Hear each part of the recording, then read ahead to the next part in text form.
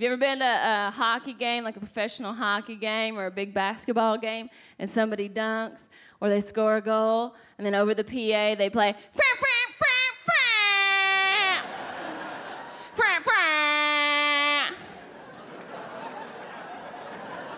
Yeah. That's the song that they play at clubs now. They play that song.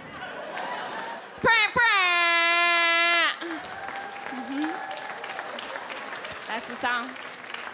Yep, they play that song on a loop. Yeah, and then they pay a DJ $10,000 to be like, an air horn? I don't think so. They call it house music. That's what they call it. Like, I don't know why I would never play that shit in my house. Also, the people who love it, they can't afford a house. It should be called studio apartment music. That's all I'm saying.